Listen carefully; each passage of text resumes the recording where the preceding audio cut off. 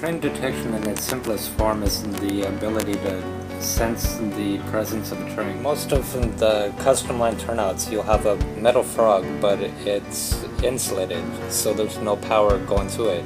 Usually what people will do is they'll take a relay, so they'll tap it into their switch machine, so when they throw a switch, they can change the polarity as needed. On my layout, I have the outside rail negative and the inside rail positive. So whenever the train is on this track, the frog is on the left side, so I know it needs a positive signal.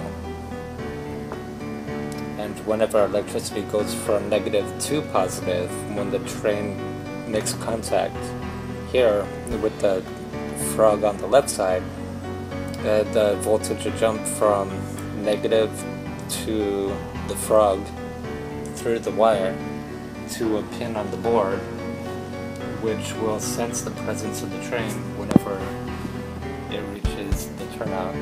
It's coming around the bend here. The fun thing is, on my board, it's powering the track too, and I've got two speeds at 3 volts and 5 volts. So it's about ready to hit the frog. And there goes the line. So I'll go ahead and stop the track now and bring that back to just before the frog. So whenever, I'll go ahead and move it up and let it make contact.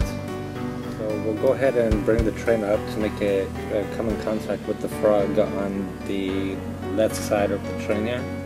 So we'll know that a positive, or the current is going from negative to positive through the wire on the turnout. It has a little place where you can solder or screw in a wire. So I have that running to a pin on my little Atmel board here. So I'll bring that here to the frog.